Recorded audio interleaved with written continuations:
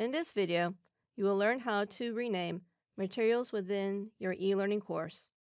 So for example, here's week 1, and as I approach it, you will see the gray drop-down button. When I select it, you'll see that it gives me many more options.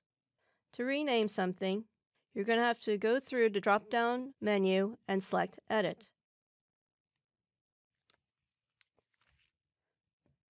So here I am in the Edit File page for week 1, and I'm going to change this file name from week 1 to week 1 lecture notes.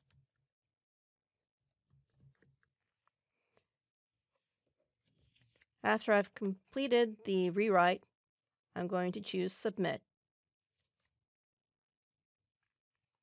I have now renamed this object.